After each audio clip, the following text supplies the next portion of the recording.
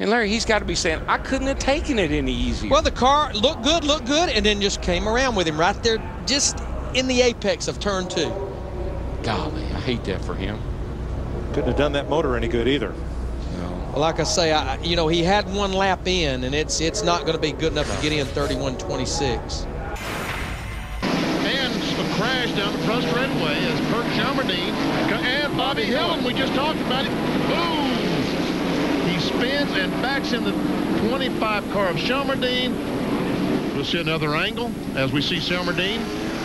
Now the 20 car looks like he gets a bump from, who is that? Can't tell.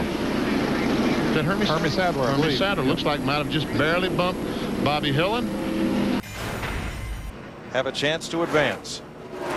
Oh boy, Kurt just lost it. Looked like he lost the right front tire. Tire just went flat over Darrell. He got behind on the steering big time. It sounded like he was off the throttle for a long time and really jumped back in the throttle.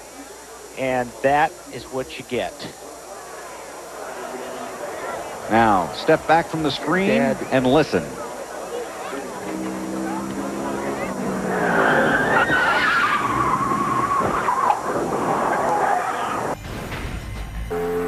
Be a miracle if we can get through a show without you talking about the Yankees. Oh, trouble. Oh, man.